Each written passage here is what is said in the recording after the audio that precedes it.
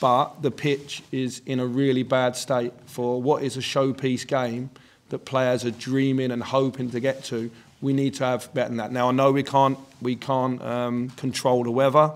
Do we separate the 2 weekends? So do we play one this weekend and one next weekend? That's for other people to decide. But that was a difficult pitch today, and it will take its toll because we have game on Wednesday night. So did the team that we played. So did the 2 teams that played yesterday. And where will the injuries come from playing on the heavy pitch and the heavy legs to go again on Wednesday and again next week in the Cup? So I just think that we've got an excellent game at the moment.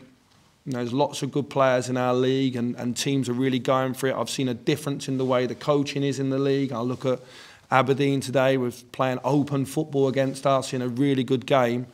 So I think we've got a good product. Just make sure that we present it in the right way. Uncensored, unbiased, unmatched. The Football Show on PLZ Soccer's YouTube channel.